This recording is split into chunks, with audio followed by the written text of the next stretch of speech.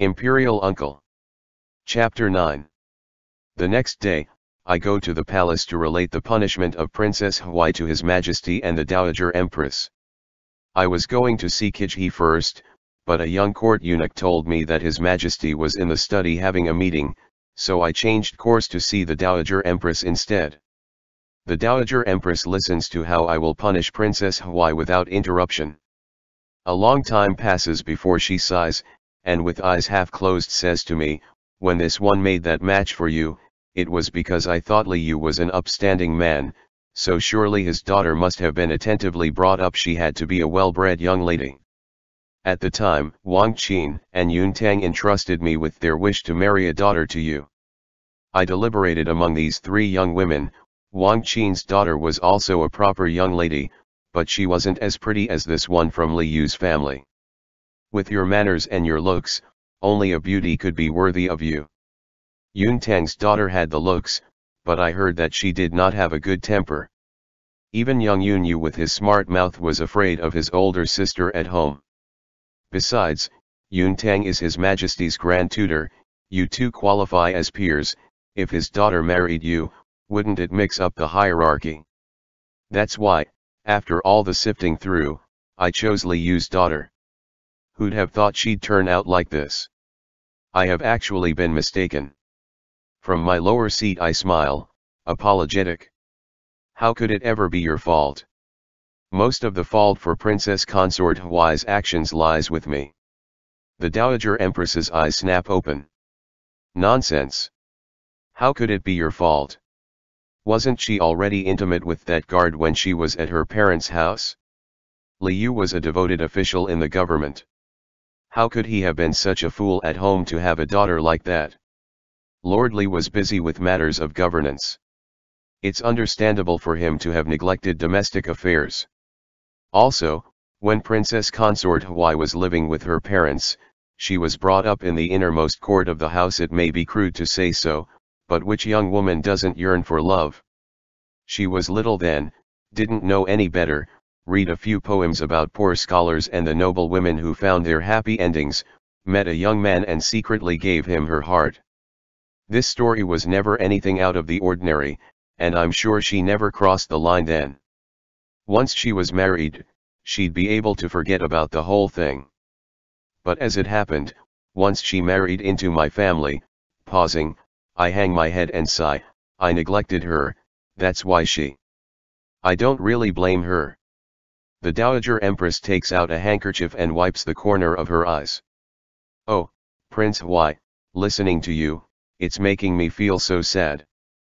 Princess Consort Huai is just not meant to be blessed with such good fortune. You're generous, tolerant, and so considerate too. And towards women why did it? How about this? I'll make another match for you, and make sure to find you someone wonderful. I have a younger cousin from my parents' family. She's like you, not old but holds a high position in the family hierarchy, 17 this year and not yet betrothed. That child mostly grew up right before my eyes. She's well behaved and smart, just maybe a bit shy. Her zodiac is compatible with yours too. Why don't I get someone to bring a portrait to your house tomorrow? You can take a look. In my heart, I lament, the Dowager Empress's guard against me really doesn't ever let up a smidgen.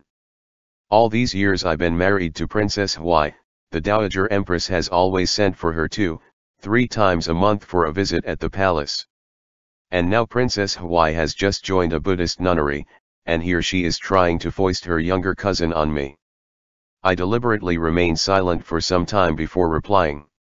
If your cousin is willing to marry me, it would be a great privilege, but you know of certain tendencies of mine that are difficult to talk about.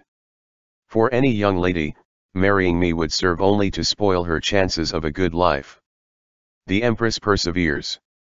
This one believe, Prince Huai, that your predilections are merely an extension of not confining yourself to the rites, a shortcoming of youth. There's no need for you to worry, that cousin of mine is both dutiful and gentle, she would never get jealous. No matter how unrestrained you may be outside the home, you'd still need a woman at home to maintain the place, help you manage things. Some things are better done by women. Prince Huai, you're an only child, and at your age, you really must consider having an heir. This little bit of self-interest of hers is calculated so loudly I can hear the bead snapping in an abacus. Marrying her cousin to me means she can surveil me day and night, and give me children as well, so that in the future her parents' family will also have a hand in my estate. Very well. Thank you for your concern, seems I've given you a lot of trouble again. The Dowager Empress's strongest suit is perseverance. Even if I keep putting her off, she'll just chip away at me ceaselessly, so I never have any peace. I may as well give her a perfunctory response and worry about it later. As I thought, after I said that, her expression clears up once more. She proceeds to give me a pile of details about her little cousin, and I'm only able to slip away after about an hour. By the time I make it to the imperial study again, Kijhi is already finished with his meeting. A young court eunuch takes me inside. The moment Kijhi sees me, the first thing he says to me is, "Imperial Uncle, you really are as decisive as a storm, to have settled the entire affair by yesterday morning." It could hardly be called settled. This servant merely found a quiet way to hush things up that could at least salvage some of this servant's reputation. The Dowager Empress is indeed showing great solicitude for the servant. She was just talking about making the servant another match, betrothing one of your Majesty's cousin aunts to the servant. Kijhi's expression freezes. You accepted?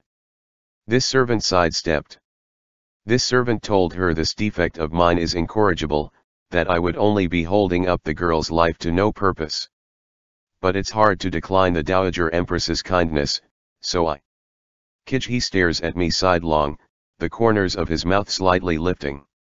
Oh, so you've come to us to file a suit against Imperial Mother. Did you want us to decline the match for you? The wispy curl at the corner of his mouth speaks volumes. You're actually very much relieved that Princess Consort Huai has gone to a Buddhist nunnery, aren't you? I remain silent. Kijhi walks around his desk and sits down behind it. Taking out a brush from the brush pot, he turns it over and over in his hand. I could go speak to Mother, but how will you thank us? I bow. Your Majesty shows the servant great favor, your Imperial Grace is boundless, this servant is moved to tears. Kijhi taps his chin lightly with the heel of his brush. That's all? You're so stingy. Rather uncomfortably, I reply, it's not as though the servant can just casually take your Majesty to dinner, and lately Kitten's been borrowing so much the servant is nearly broke. There are no wonderful items that the servant could offer your Majesty either. Kijhi spins the brush. Day before last, we saw a set of peach stone carvings of the 8 immortals at banquet in your main hall. It was very unique, quite amusing. Heavens, this emperor nephew of mine sure has sharp eyes. He was surrounded by layers of eunuchs that day, yet he somehow managed to spot such a tiny little thing. Your Majesty, what good eyesight you have. This servant could never have procured such a clever little item myself. It was a gift. What, can you not bear to part with it, Imperial Uncle? It couldn't have been a gift from your lover, could it? As soon as I hear the word Imperial Uncle I know that all is not well. I hasten to say, not in the least. This servant will have it wrapped up properly and delivered to your Majesty as soon as the servant get back. Only then does Kijhi beam at me with satisfaction. A little while later, I take my leave. I've already turned around when Kijhi's voice calls me again. Chinjun. I turn my head. Kijhi leans back in his chair, watching me. Don't worry. As long as we are here, we will not let a new princess consort cross your threshold. Again, I bow. Thank you, Your Majesty. Emerging from the imperial study, I walk slowly along the path. I don't know why, but the way Kijhi said Chinjun just now is making me feel strangely sentimental. I remember that the first time Kijhi called me Chinjun was the first day he held court as an emperor come of age. It was also his 15th birthday, and I came to the palace with a jade scepter to congratulate him. It was a formal occasion, and all the courtesies were observed to the utmost. After I knelt down for a kowtow, I heard Kijhi say, "Chinjun, please rise." A multitude of officials were congregated in the Hall of Supreme Harmony. After those words left his mouth, a sudden hush fell across the hall. I looked up, but only just. I was momentarily startled. For a little while, all was quiet. Thereupon the Dowager Empress, who had been seated to the side, stood up. "Your Majesty, how could you address Prince Huai so? He is your Majesty's uncle. Under no circumstances should one address one's elders by name." Kijhi pursed his lips silently, a pair of glittering eyes staring right at me. Hurriedly, I smiled. "No need for such heavy words, Your Highness. His Majesty addressing the servant in this way is a display of intimate favor towards the servant. While it is true that the servant is His Majesty's uncle, before that, this servant is His Majesty's subject. If His Majesty is willing to call me by name, this servant should rather thank His Majesty for showing me such favor." Again I kowtowed. "Thank you, Your Majesty." As I got up, I saw that Kijhi was still looking at me, but there was a hint of a smile at his lips. End chapter. Imperial Uncle. Chapter 10. Ever since that day, the way Kijhi addresses me has gotten all mixed up. Imperial Uncle, Prince Huai, Chinjun, it all depends on what he feels like using. I'm not particular about what I'm called, and anyway he's the emperor, so one must let him have his way. Ever since that day it was like Kijhi became another person, too. Before, he was a quiet child that didn't make a sound, and seemed a bit weak.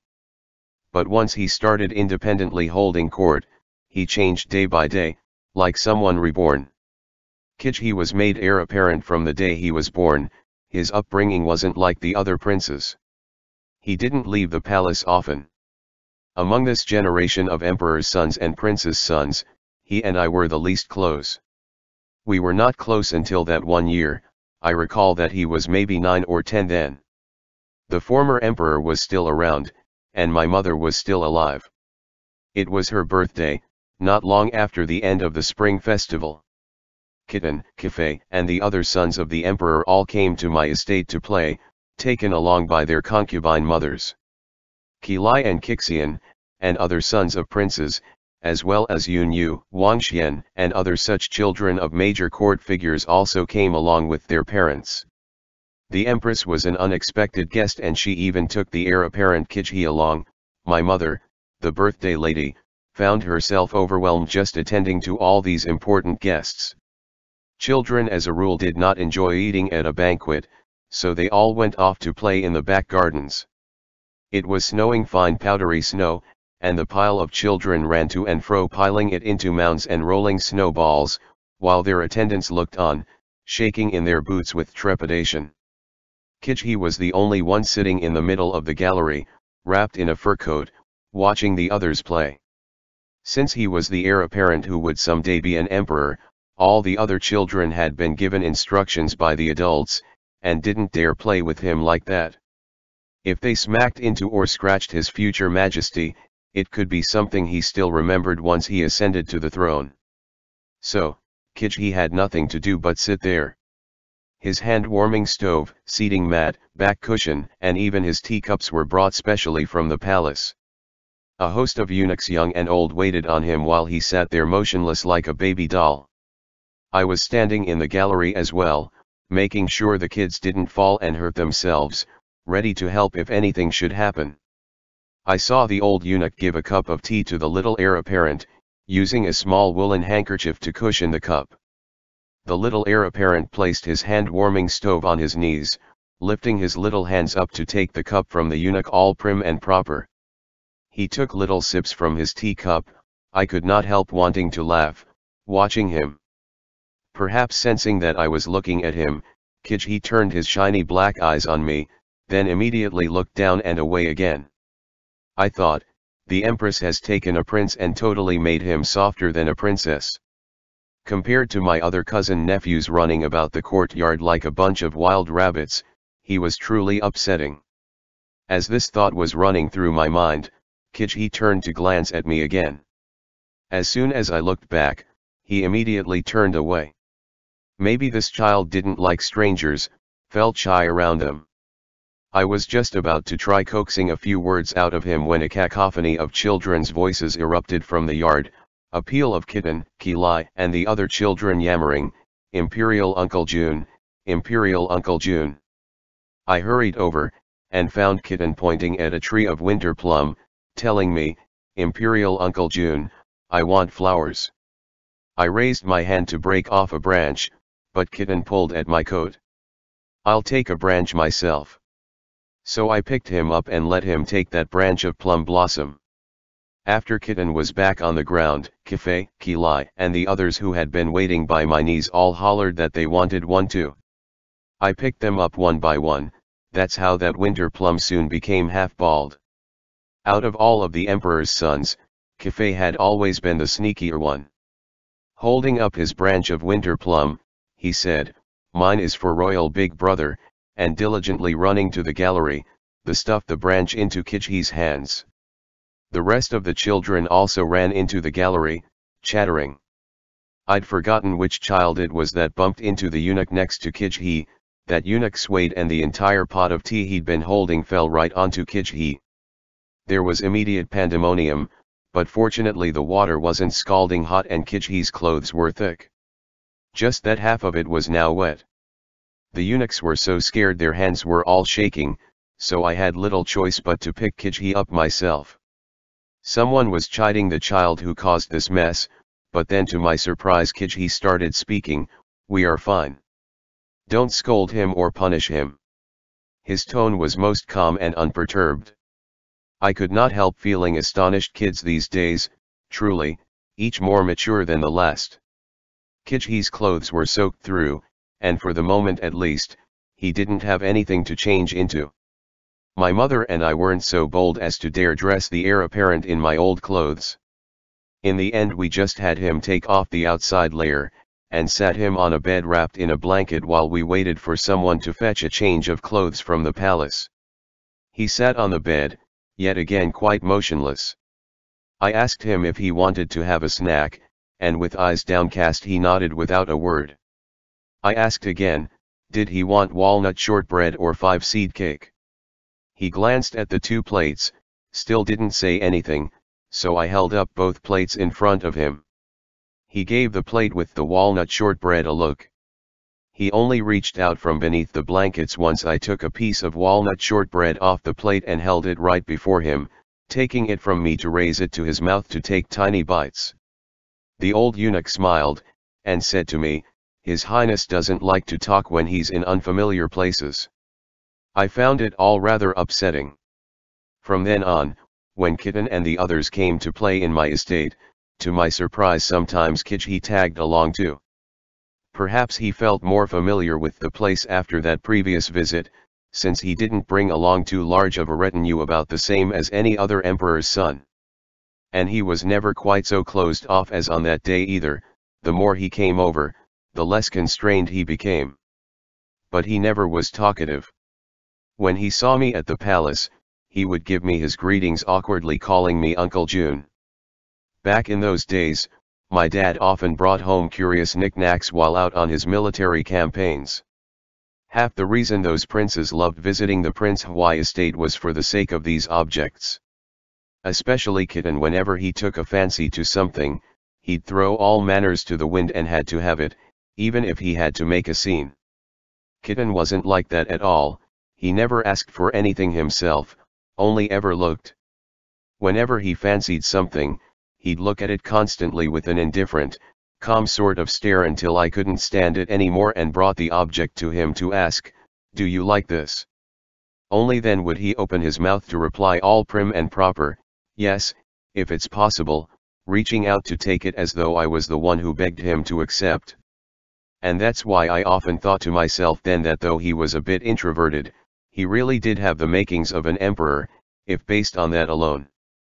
I walk as I reminisce on these old scenes, surprisingly feeling somewhat sentimental. In a blink all my imperial nephews have grown. It feels like nothing much happened in the interim, but somehow the time has gone. Only once I turn to look do I realize that many years have already passed. Standing next to the palace wall, I stare at the clouds at the horizon, and cannot help speaking ruefully aloud. How could one not exclaim, the years do make us old? A voice rings out behind me, Your Highness. If a moment ago I felt like an aging scholar tree looking around at the crowd of verdant and lush little trees sprouting up all around me, then after that voice rings out, all of a sudden I feel as though I'm a willow branch swaying in mid-spring breeze, leaves turning into just the right shade of green. I turn to stare, and with a voice like tender willow, I greet him, Chancellor Lu. I wait for Lu Tongyi to catch up, and we walk side by side. Just now, I thought I heard Your Highness speaking ruefully about the passage of time. Is it safe to say that the sight of the sunset has made you sentimental? I smile sardonically. No. It's because incidentally thinking about old times has made one feel sentimental. Lu Tongyi issues an understanding "oh," and I steal a glance at his elegant features, while outwardly I remain perfectly composed. If it's someone else who said what he just said, such as Yun Yu or Kitten or Ki Lai, then I would assume they were mocking me. But how could Lu Tongyi so casually mock me? For him to put it so, he had to have been describing some scene akin to poetry. It's just that my ears are pedestrian, therefore the way I've interpreted those words turned out equally pedestrian. But my reply can't be pedestrian, my reply ought to be just like Lu Tongyi, more poetic. So, then I stare off at the sunset that's still rather harshly dazzling to the eye, and say to him softly, Chancellor Lu, do you enjoy watching the sunset? I think of poetry every time I watch the sunset. Those verses would hang in my heart, like the red clouds of sunset hang in the sky. Lu Tongyi raises his sleeve to his mouth and coughs. I give him a moment, but do not hear a response. I ask in a rush, do you feel unwell? Would you like this prince to take you back to your estate? A little smile emerges in Lu Tongyi's expression. Oh, it's nothing, this official merely choked a little just now. End chapter. Imperial Uncle. Chapter 11.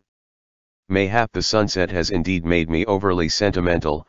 All of a sudden, I ask Lu Tongyi something I thought I'd never have the courage to ask.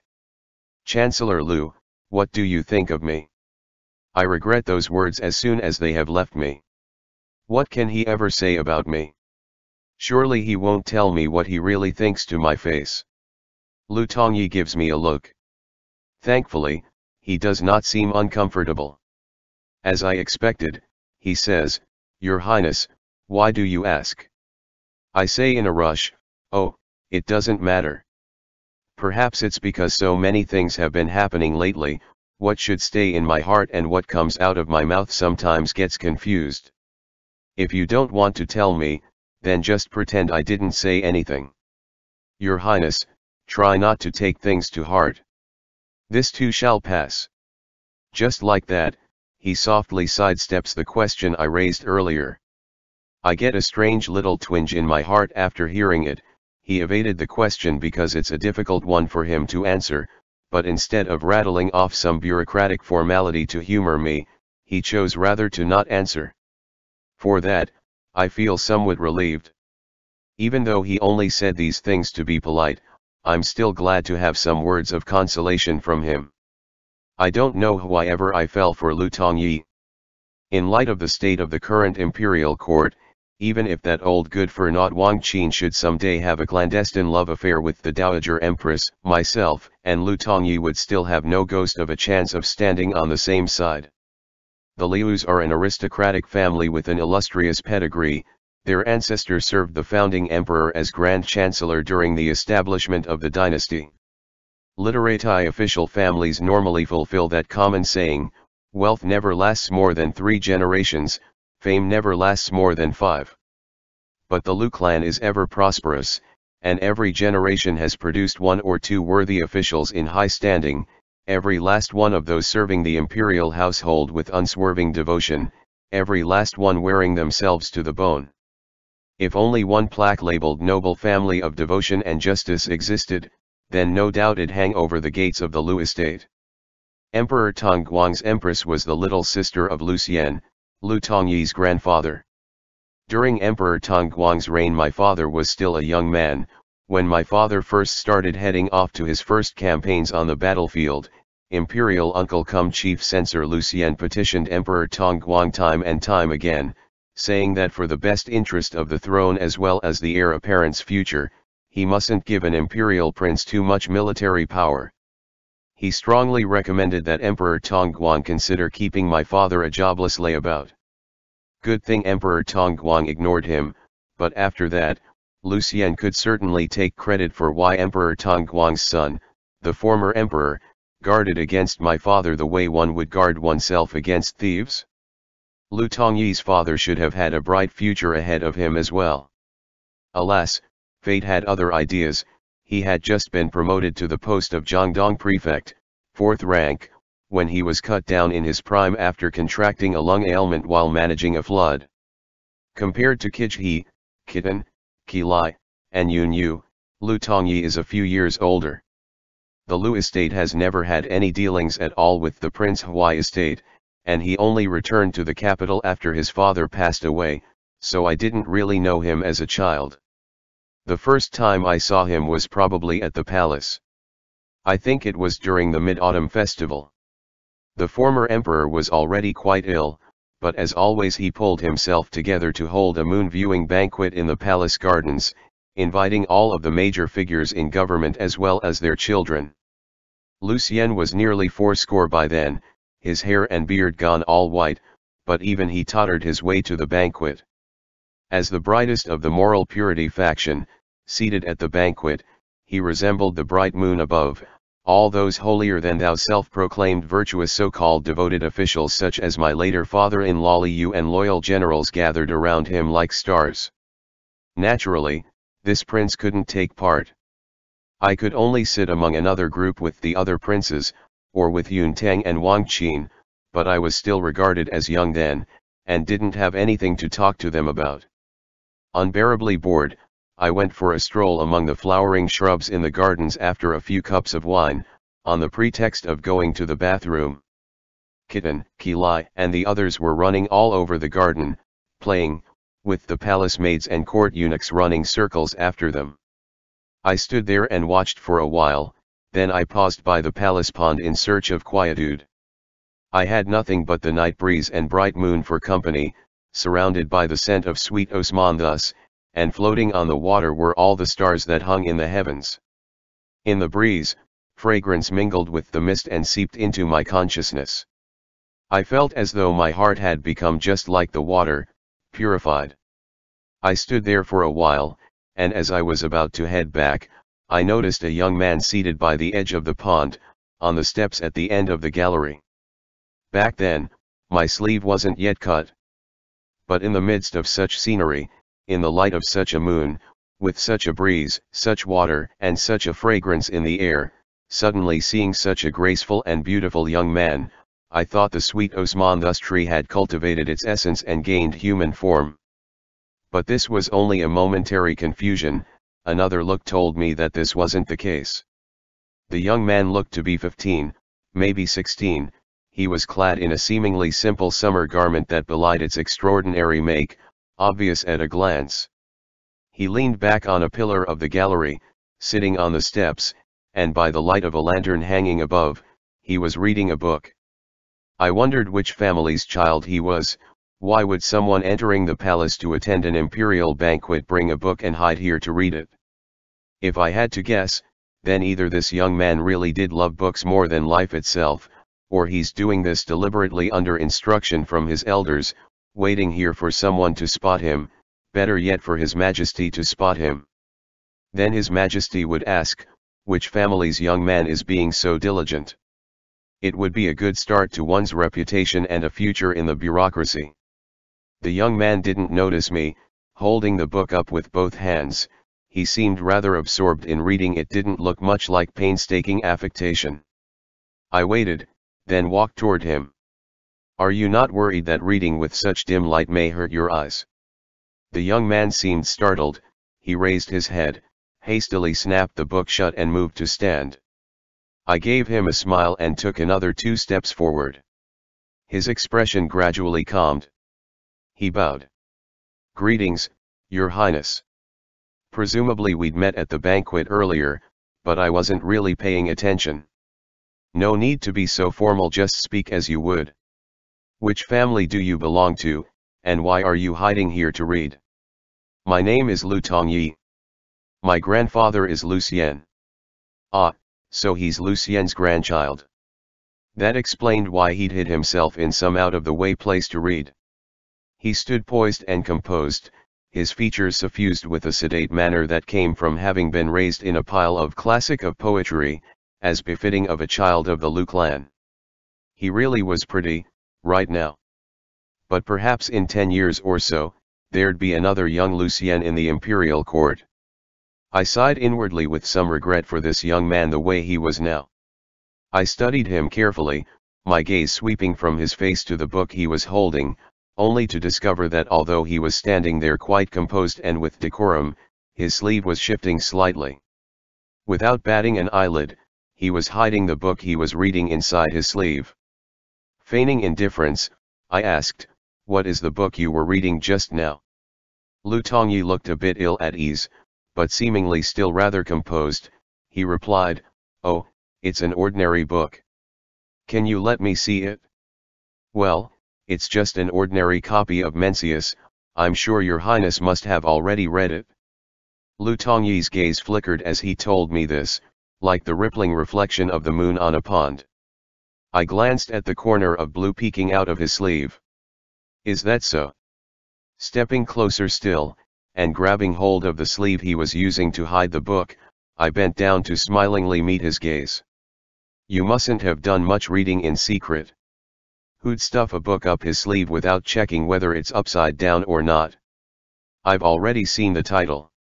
Lifting up his arm, I extracted the book from his sleeve.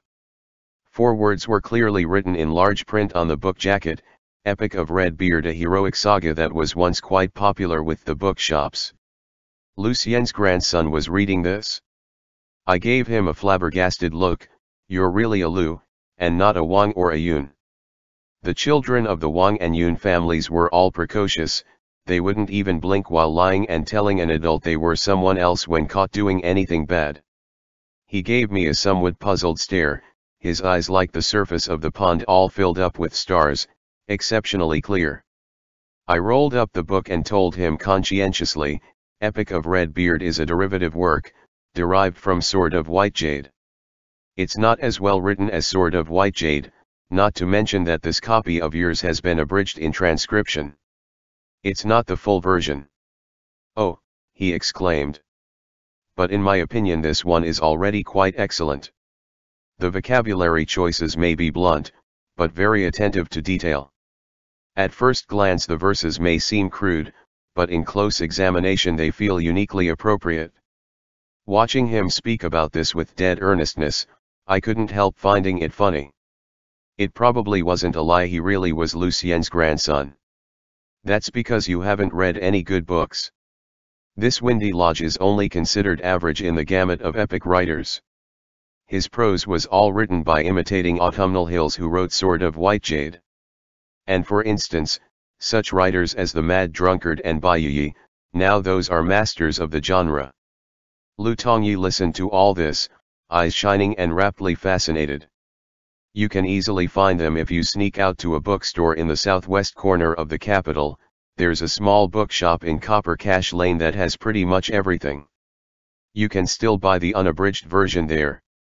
Now Lu Tongyi's eyes shone brighter than ever.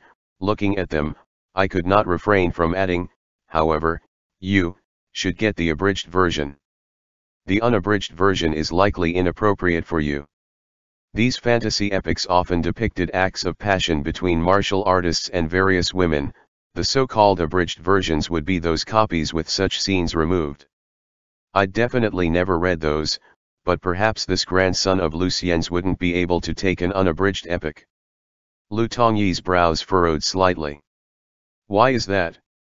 I had little choice but to vaguely suggest, "The unabridged version touches upon that which happens between couples, and the depictions are somewhat explicit. Lu Tongyi began, how, and I surmised he was about to ask how was it explicit, but he got it as soon as the word how left his mouth, and the rest of his sentence faded away into silence. In the moonlight, beneath a dim lantern, his cheeks seemed flushed to me. I couldn't help laughing out loud then. See? I think you're better off with the abridged version. Lu Tongyi glared at me without a word, the color in his cheeks seemingly deepening. As I was laughing, I heard footsteps approaching from some distance away. I gave the book back to him at once. Someone's coming. Make sure you hide the book well. Never hide it beneath your bedding when you're reading at home, too easily found out by the servants when they make the bed. The best way is to hide it underneath the bedboard. Leaning closer, I lowered my voice. I was beaten as a child for not hiding my books well. This is advice based on bitter experience. Lu Tongyi was listening to me intently, unblinking. A giggle erupted from him when I told him this. The footsteps came closer and closer, seemed someone was calling for me. Prince Huai? Prince Huai, are you over there? His Majesty is asking for you. I hurriedly said my goodbyes. Lu Tongyi hid the book. By the time I turned the corner on the footpath, he had already left, gone along the winding corridor. I haven't seen him much since then. The Lu family prefers keeping to themselves, and I did not hear anything about him afterwards. Gradually, I'd nearly forgotten the entire thing. That is, until a few years later. It wasn't long after Kijhe's first independent court session. That year, after the civil examinations, Lu Tongyi was chosen as the principal graduate and became a capital household name overnight. Only then did I think of him again. I was invited to attend the Jade Forest Banquet 9 held to honor the top 3 imperial examines. As usual, this banquet was set up in the palace gardens. It was right by the side of the pond. By the time I arrived, the examines and those officials invited had already arrived. The only one still missing was His Majesty. I entered the garden, and spotted the vibrant red robes of the principal graduate standing among the peonies. The particulars of our meeting that one mid-autumn festival were once again fresh in my mind. I wondered just how the young man who read casual books in secret had changed. Back then he really was incomparably beautiful, but some people were only good-looking in childhood, and once they'd grown and gradually matured, they would develop in an unfathomably ugly direction. He'd better not have grown into a sans beard, sans wrinkles, sans white hair Lucien. I was planning to seize a free moment after I met him face to face again to ask him, did you end up reading Sword of White Jade? And did you read the abridged or the unabridged version? The vibrant red robe had its back to me, talking to the second and third rank examines in a circle with some old officials. The secretariat director, who was facing the path, was the first to spot me, smiling all at once. Oh, Prince Huai is here. Greetings, Your Highness. I kept walking forward while telling them to dispense with the formalities. Others turned to me in succession, and that red robe turned around too as I looked on. In a single turn, the night colors clinging to the young man who'd reflected moonlight and held a pond full of silver stars faded wholly as if touched by dawn. He was morning sun radiant, sweet Osman thus lingering as it faded, Paulownia leaves turning green as jade, and crepe myrtle blooming in profusion. End chapter.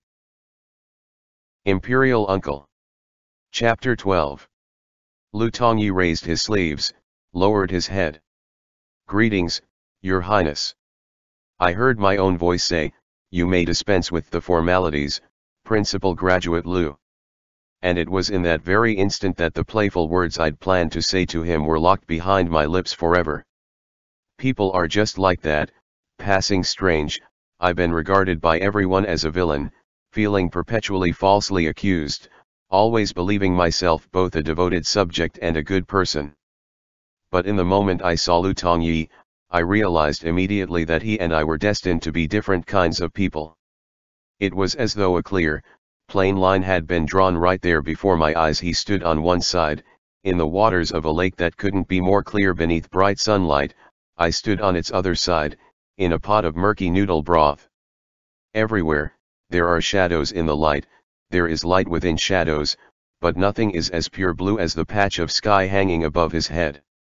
Yun Tang said to me, quietly, in a few years he'll be another Lucien. Perhaps, I answered. More likely, he will be superior to Lucien. At the very least he definitely wouldn't have Lucien's face. Then just over a year ago, newly bestowed possession of the Chancellor's seal, Lu Tongyi stood in court assembly in his courtly blue. Never had anyone taken the post of Grand Chancellor before reaching the age of 30, in 200 years, he's the youngest person to ever stand in that spot clad in those robes. Yun Tang said to me, Your Highness's judgment of people is accurate indeed. It suffices, I replied modestly. That one copy of Epic of Red Beard, read by a winding gallery in a palace garden, beneath an ornamental lantern, I wonder which corner it's been shuffled into beneath piles of sages' essays and state management strategies. It's possible too that it has long since turned into a handful of ash, been brushed away, dusted away. But in that same palace garden during the Qianlin banquet, and in the main palace hall the first time he stood serenely in his chancellor's robes, I took a few wisps of my soul and affixed them to his sleeve. Like a donkey led by the nose, knowing full well that walking around and around in circles is a foolish thing to do, still cannot help itself, cannot help but keep going. The ancients once held true that when one's suffering for love has reached a certain state, one could become a sage. I wonder whether the situation that I am in now makes me a minor sage or a great sage. I steal another glance at the Lu Tongyi walking beside me. If he would often dress in more vibrant colors like Yun Yu, his appearance would be improved, and with his hair half down he would look even better. If in the future I really could accomplish some feat of loyalty great enough to move heaven and earth to tears, maybe that line could disappear. If by then I ask him to walk with me, side by side, would he want to? Though I can't stop thinking about Lu Tongyi, I've never thought of us actually doing this, or that at most I merely imagined that which I just mentioned above coming true, nothing more. And perhaps we could also play a game of Go once in a while, have a conversation, share a pot of tea together and so on. It's enough. Touched by the state of suffering I have reached, I turn my gaze once more ruefully at the setting sun. A resentful voice close to me feebly says, Imperial Uncle. At once, my soul rushes back inside its mortal shell from its sojourn by the sunset. I turn my head to find Kitten's resentful face right there. Astonished, I ask, how did you appear this suddenly? Kitten stares at me, his gaze full of pathos. Imperial Uncle, this prince followed you such a long way, called you so many times, and you didn't even look at me. Oh, I was lost in thought, so I wasn't paying attention.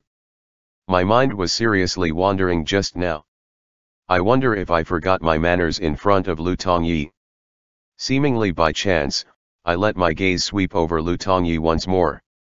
Luckily, his expression seems normal, with a little hint of a smile held in his lips. He probably didn't notice anything. As I'm about to speak again, a leisurely voice says from behind me, Prince Dai, this official was right, wasn't he? This official told you that Prince Huai's mind is certain to wander until we reach the gates of the imperial city. You lost the bet. The speaker reaches Kitten's side. I ask, Chief Yun, what are you doing with Kitten? Yun Yu gives me a quick smile. Kitten hastens to speak before he does, while I was chasing after you and Chancellor Lu, I happened to run into Chief Yun. Don't misunderstand. What does this don't misunderstand mean exactly? Yun Yu smiles. It seems Your Highness and Chancellor Lu have run into each other again. Oh, that's right. It is also a coincidence. A coincidence, that's all, I reply. Lu Tongyi stops walking.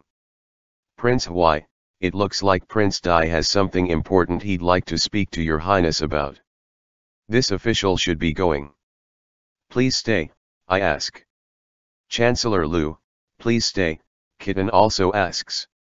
Yun Yu stands to one side, watching us. Lu Tongyi says, do you need something from me, your highnesses? Oh, this prince don't need anything, but Prince Dai may not be here merely to see me, perhaps he has something to speak with you about, and that's why he asked you to stay for now. Yun Yu interjects, yes, as Prince Huai spoke up in a bid to keep Chancellor Lu just before Prince Dai could ask him to stay, it looks like Prince Dai indeed has something important to speak to Chancellor Lu about. Seems Yun Yu's trying to outcompete my nephew Kitten today. What they're saying is each less coherent than the last. Good thing Lu Tongyi doesn't look like he seems to mind whatever was said between the lines. Kitten duly adds, it's like this day before yesterday, thanks to your and uncle's help in identifying an inauthentic piece of antique, this prince was saved from a huge pointless expense. This prince have prepared a banquet in my home, and must insist that you and Imperial Uncle do the honors of gracing me with your presence this evening. Kitten, my boy.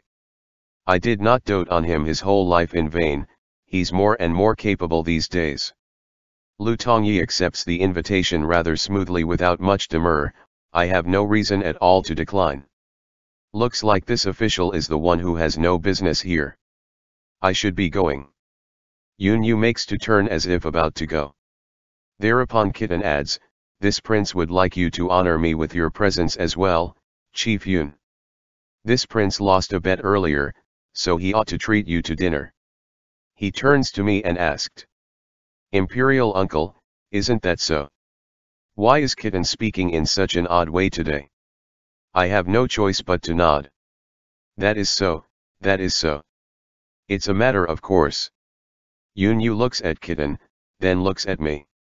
Well then this official shall take your invitation seriously. Your Highness have better not be hiding your good wine. Kitten immediately breaks into a smile. Of course. If I had the audacity to hide it, Imperial Uncle surely wouldn't let me.